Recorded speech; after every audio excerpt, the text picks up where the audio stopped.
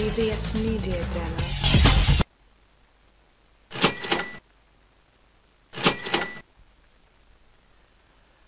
I'm going to run you through a worked example here.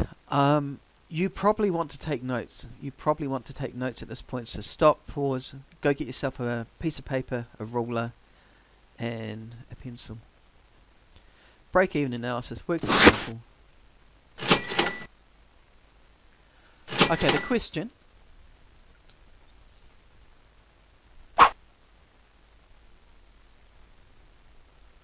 Now remember, we need to pick out 3 pieces of key information. Without this information, forget it. First thing you do is look for this information, pick it out. Show me.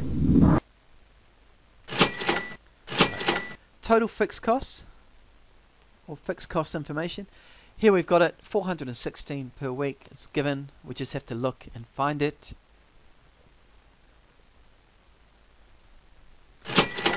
The variable costs here for the taxi trip, $8.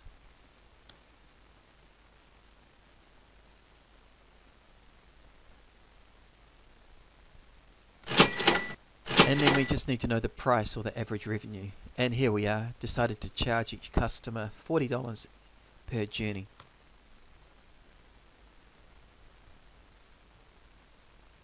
Okay, price $40. We've got our 3 pieces of information now. We can go away and run our calculation. So the taxi company, I'm going to use unit contribution. Again, it's the simplest one to do. You're just plugging numbers into your calculator. And you do have to know what unit contribution is. You can't go into the business and management exam without knowing this. So we've got our 3 pieces of information there. We know that we've got the unit contribution rule, fixed cost divided by unit contribution, price $40, less our variable costs, unit contribution $32, and we'll just simply divide our fixed costs out by that much. So 416 are our fixed costs, unit contribution $32, divide it out, 13 journeys. Always round up to the whole number, just like payback period. We don't talk about 0.8 of a good, 0.7 of a good. We're looking at the nearest whole number, not the nearest whole number, round it up.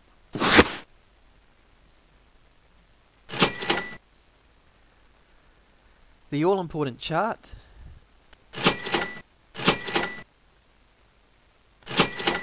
Give your chart a total, an appropriate title. So name of the firm, what they're producing, and what time period it is being looked at across. Weeks, months, or a year. Now the axes and labels are always the same. Doesn't matter which company you are producing your break-even analysis chart for, the axes and labels are always the same. Cost, revenues and profits in dollars on the Y for the sky axis, output, and provide some information about the time period down the bottom and what's being produced. Cost, revenues and profits in dollars, and output on the x-axis. What's produced in what time period.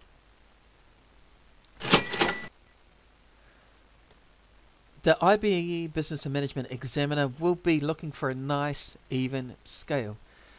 It's perfectly acceptable to use a scale break, and indeed often you'll need to use one. But after the scale break, keep your scale nice and even. We'll start by drawing our fixed costs in first. Fixed costs, we just pull it from our 3 pieces of essential information. $416 are our fixed costs. Draw the line in, label it. To produce our total cost line, we just need 2 points. 2 points, and then we can put a ruler between them and extend out if necessary. 2 points are only needed to plot the total cost line. Now remember, total costs are fixed costs plus variable costs. So if we're producing nothing, then our total costs are just going to be our fixed costs. So the total cost line always starts where the total fixed cost meets the y-axis.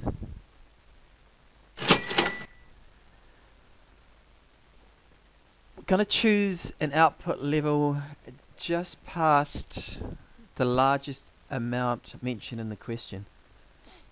Now the largest level of output in the question was 115 customers, so I'm going to choose the output level of 120 here for my second point, just past that largest level of output in the question. Okay, 120 journeys, taxi journeys per week. Right, now the total costs are the fixed costs plus the total variable costs. So at 120, the variable cost is $8. $8 times 120 plus the 416 fixed cost will gives us our total cost. That total cost turns out to be $1,376 at 120 taxi journeys. 1376, 120, we dot across, dot down, point in, draw the line, label it total costs. Okay, 2 lines down, those are our 2 cost curves. 1 to go, total revenue. 2 points only are needed to plot your total revenue line.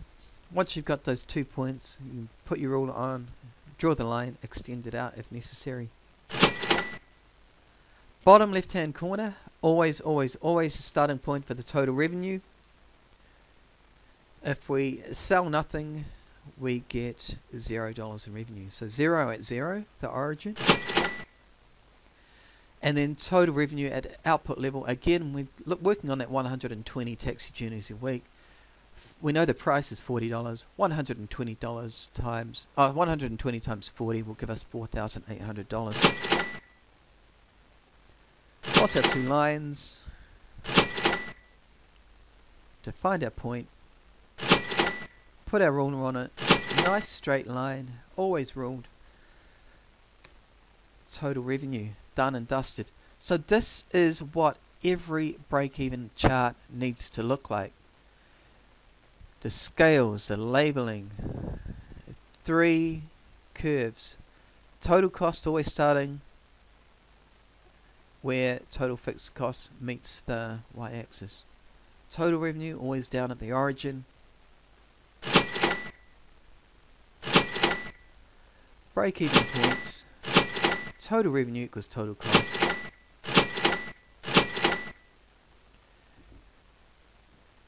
And a top exam hint here, before you draw in your break-even point down in the bottom and label it break-even quantity, go away and do a calculation to determine exactly what the break-even quantity is. Don't just try and guess it by reading it off the y-axis.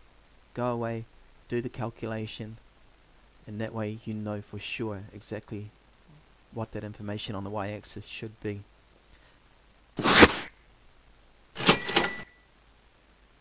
Okay, our break-even graph.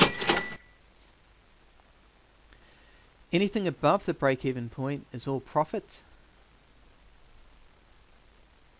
All profit. Now profit is the difference between total revenue and total costs. And if the total costs are larger than total revenue, we're talking about a loss.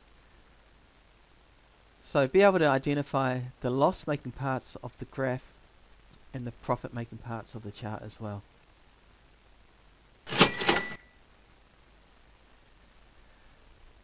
Because our fixed costs are all paid for, increasing profit is made as more output is sold past the break-even level of production. Right. the more we produce past the break-even point, the more each unit of output is contributing to the profit. And likewise, losses are minimized as unit output approaches the break-even level of production. So as we produce closer and closer to the break-even quantity, we get closer and closer to paying off our fixed costs of production. And once we've paid the fixed costs, we start to make a profit. Each unit starts to contribute to the profit. Back to the question, we've got the break-even point dusted. We've produced the break-even chart. That's 6 marks. The break-even point, 1 mark. 3 marks left up for grab. Show me. Okay. Margin of safety. Break-even point. Yes, identified. 13. Margin of safety is that level of we look at how much more we're producing in terms of output past the break-even level of output. So if the break-even quantity is 13 and we are, and the level of demand is 115 customers per week,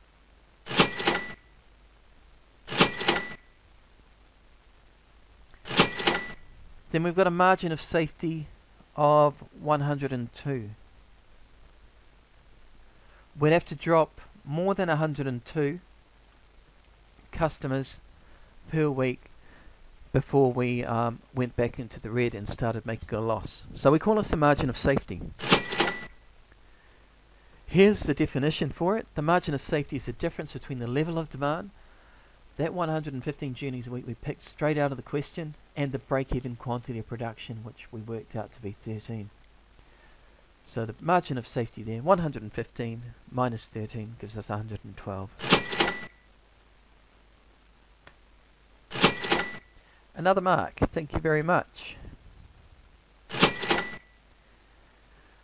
The profit or loss at 25 customers per week. We know we'll be making a profit.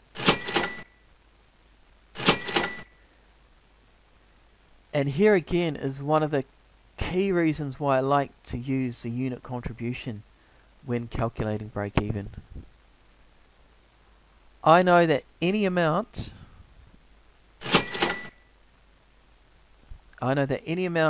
of output past that 13 break-even quantity is going to contribute towards the profit.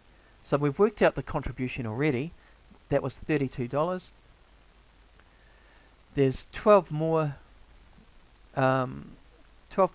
taxi journeys that are contributing directly to profit after our initial 13 break-even quantity. So 12 times the unit contribution. The profit at 25 customers per week is going to be $384. The profit and loss at 115 customers per week is exactly the same. The number's just gone up. The profit's going to be bigger.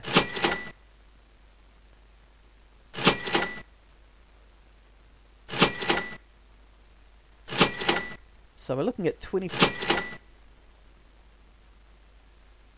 That should be 115 there. Right, remember the profit's only made after the break-even level of output. So any taxi journey there, if we know the unit contribution, each and every taxi journey past that break-even level of output is going to be contributing to profit. In this case, it's 112 more. So 112 times the unit contribution. The profit at 115 customers per week is going to be 3,584. And do indicate in your answer that it is a profit.